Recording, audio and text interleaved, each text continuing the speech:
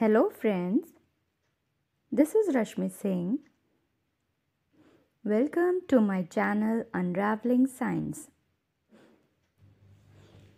Solutions for Electricity, Class 10, Chapter 11, Part 2. Back exercises. Question number 1. A piece of wire of resistance R is cut into 5 equal parts. These parts are then connected in parallel. If the equivalent resistance of this combination is R dash, then the ratio of R upon R dash is 1 by 25, 1 by 5, 5 or 25. Answer is, since the resistance is cut into 5 equal parts, resistance of each part is R by 5. As the resistance is connected in parallel, so 1 by R dash, putting the values, we get 25 by R. So R upon R dash will be 25. So answer number D option is the correct, 25. Second is, which of the following does not represent electric power in a circuit? I square R, I R square, VI, V square upon R. We know that P is equals to VI, also V is equals to IR according to Ohm's law. So substituting values, P will be I square R. So the first one is not the answer. Similarly, I is equals to VI. Substituting the values, we get P is equals to V square upon R. So the left is IR square. This is not represent electric power. Third is, electric bulb is rated 220 volts and 100 watts. When it is operated on 110 V, the power consumed will be 100 watts, 75 watts, 50 watts or 25 watts. Answer is, energy consumed is equals to P is equals to VI or V square upon R. So R will be V square upon P. Substituting the values, we get resistance 484 ohms. Even if the voltage is reduced, resistance remains the same. So the power consumed will be P is equals to V square upon R. Again putting the values, we get power is equals to 25 watts. So the D option is correct. Fourth, two conducting wires of same material and of equal length and equal diameters are first connected in series and then in parallel in a circuit across the same potential difference. The ratio of heat produced in series and parallel combination would be 1:2, 2:1, 1:4 or 4:1. Now let RS and RP the equivalent resistance of wire when connected in series and parallel respectively. For same potential difference V, the ratio of heat produced in the circuit is HS upon HP. So we know that H is equals to V square upon R into T. So we get the ratio RP upon RS. We know that in series RS will be 2R, R plus R, and in parallel connection RP will be R upon 2. So the ratio of heat produced in series and parallel would be, putting in the values, we get 1:4. So option C is correct. How is the voltmeter connected in circuit to measure the potential difference between 2 points?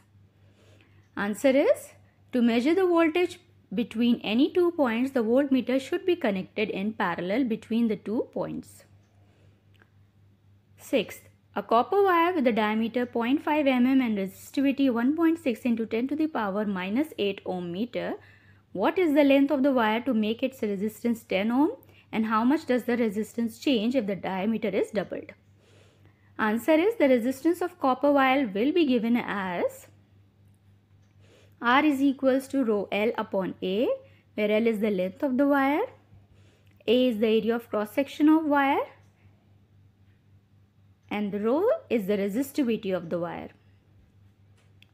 Area of cross section of the wire can be calculated as A is equals to pi R square. So R is diameter upon 2. So substituting the values, we get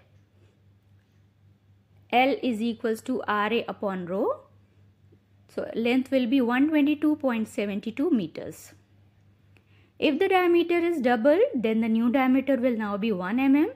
Therefore, the resistance will now be, putting in the values in the formula, we get R is equals to 2.5 ohm. 7th, the values of current I flowing in the given resistor for corresponding values of potential difference V across the resistors are given below. You can see in the chart, plot a graph between V and I and calculate resistance of that resistor. Now the plot between voltage and current is known as IV characteristic, and the current is plotted in y-axis and voltage in x-axis. You can see the graph here. The slope of line gives the value of resistance R. So the slope is 1 by R, that is BC upon AC, that is R is equals to 6.8 upon 2, that is resistance of the resistor is 3.4 ohms. 8th, when a 12 voltage battery is connected across an unknown resistor, there is a current of 2.5 milliampere in the circuit. Find the value of resistance of resistor. So the resistance of the resistor is given by Ohm's law, that is V is equals to IR. So R is equals to V upon I. We know V is 12V and I is 2.5 into 10 to the power minus 3. So putting in the values, we get resistance 4.8 kilo ohm. 9th, a battery of 9 volts is connected in series and resistors 0.2, 3, 0.5, 4.5 and 12 respectively. How much current will flow through 12 ohm resistor?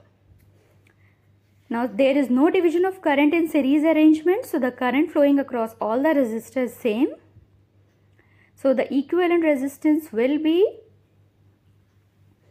R is equals to 0.5 plus 0.3 plus 0.4 plus 0.5 plus 12, that is 13.4 ohms.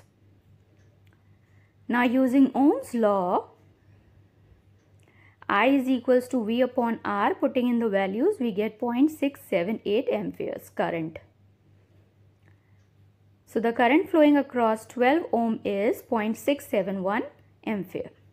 10th is how many 176 ohm resistance in parallel are required to carry 5A on 220V line. So let the number of resistors be X. Equivalent resistance of parallel combination given by R will be 1 upon R, that is R will be 176 upon X.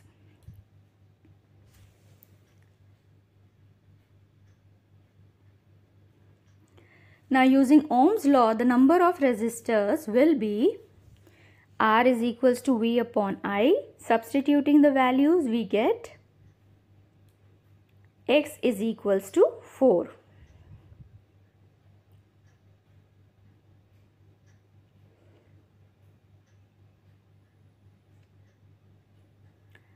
So the number of resistors required are 4.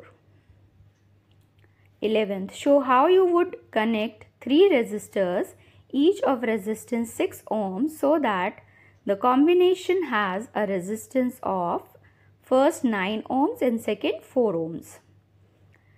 So if we connect all the 3 resistors in series, the equivalent resistance will be 6 plus 6, that is 18 ohm, which is not the desired value because we want 9.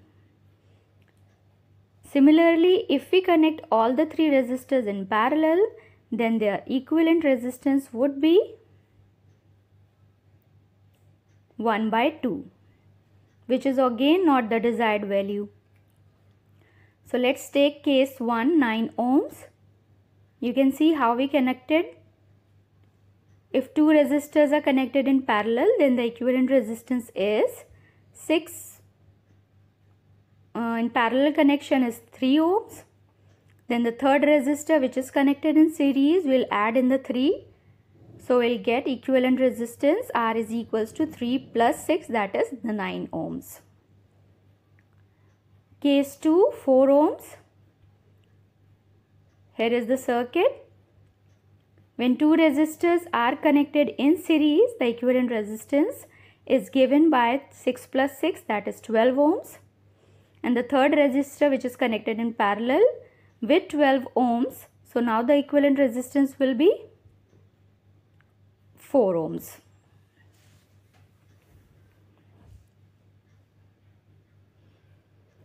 Twelfth, several electric bulbs designed to be used on 220V electric supply line are rated 10 watts. How many lamps can be connected in parallel with each other across the two wires of 220 line if the maximum allowable current is 5 ampere? So each bulb is rated as power is 10 watts and voltage 220 volts. So the current will be I is equals to P upon V. Putting in the values, we get current 1 by 22 ampere for each bulb.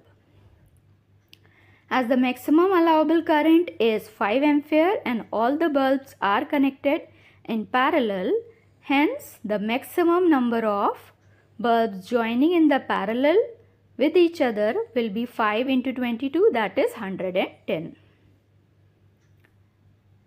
13th, a hot plate of electric oven connected to 220 volt line has a resistance coil AB, each of 24 ohms resistance, which may be used separately in series or in parallel. What are the current in 3 cases? Case 1, when the coil are used separately. Using Ohm's law, the current flowing through each coil is I is equals to V upon R. So we know that V is 220 and resistance is 24. So putting in the value, we get the current 9.166 ampere of current flows through each resistor when they are used separately. Case 2, when the coils are connected in series, total resistance in series circuit will be 24 plus 24, that is 48 ohms. The current flowing through series circuit will be I is equals to V upon R. Putting in the values, we get current 4.58 ampere. Similarly, in the third case, when the coils are connected in parallel, total resistance in parallel will now be 12 ohms, as you can see here. So putting in the values, I will be 18.33 ampere. 14th, compare the power used in 2 ohms resistor in each of the following circuits. A 6V battery in series with 1 and 2 ohms resistors. And the second one is a 4V battery in parallel with 12 and 2 ohms resistors. So in the first case, the potential difference is 6V. 1 and 2 ohms resistors are connected in series, so equivalent resistance will be 1 plus 2, that is 3 ohms. Now according to Ohm's law, I is equals to V upon R. Putting in the values, we get current 2 ampere. This current will flow through each component of the circuit because there is no division of current in series circuit. Hence the current flowing through 2 ohms resistor is 2A. The power in 2 ohms resistor will be P is equals to I square R. Putting in the values, we get power 8 watts. In second case, potential difference is 4V. Resistors are 12 and 2. So now the voltage across each component of the parallel circuit remains the same. Hence the voltage across 2 ohms resistor will also be 4V. Power consumed by 2 ohm resistors is given by P is equals to V square upon R. Putting in the values, we get power is equals to 8 watts. So the power in both the cases remains the same, that is 8 watt.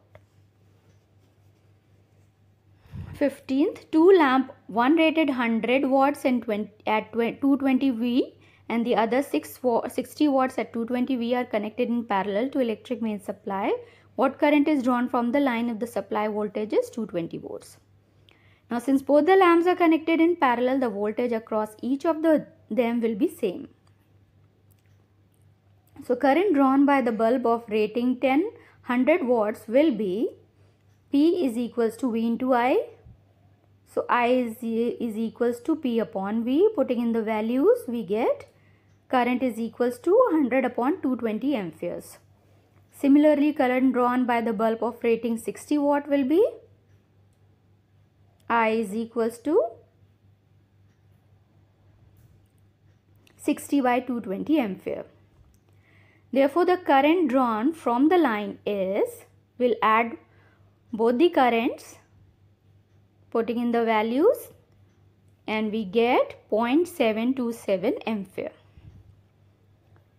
16th, which uses more energy, a 250 watt TV set in 1 hour or 1200 watt toaster in 10 minutes? The answer is energy consumed by the electrical appliances is given by the equation H is equals to P into T, where P is the power of the appliance and T is the time. So energy consumed by the TV will be H is equals to, putting in the values, we get for 1 hour we write 3600 seconds, so 9 into 10 to the power 5 joules. Similarly, energy consumed by the toaster will be, putting in the values, for 10 minutes 600 seconds, so 7.2 into 10 to the power 5 joules. So from the calculation, it can be said that the energy consumed by TV is greater than that of the toaster. 17th, an electric heater of resistance 8 ohms draws 15 ampere current from the surface main 2 hours. Calculate the rate at which the heat is developed in the heater. Answer is, we know the resistance is 8 ohms and the current is 15 ampere.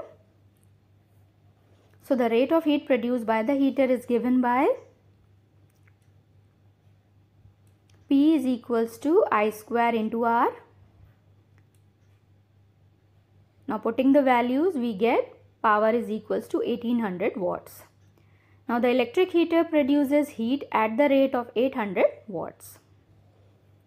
18th, explain the following. Why is tungsten used almost exclusively for filament of electric lamps? Answer is, the resistivity and the melting point of tungsten is very high. Due to this property, it doesn't burn readily when heated. Electric lamps operate at high temperature. Hence, tungsten is a choice of metal for filament of electric lamps. Why are conductors of electric heaters devices such as bread toaster and electric iron made up of alloy rather than pure metals? Answer is, the conductor of electric heating devices are alloys because of their high resistivity. Alloys have higher resistivity than pure metals, due to which large amount of heat is produced when current is passed through it. C. Why is the series arrangement not used for domestic circuits? Answer is, the series arrangement is not used for domestic circuit due to the following reasons. First reason is, the overall voltage gets distributed in the series circuit. As a result, electric appliances may not get rated power, required power for the operation.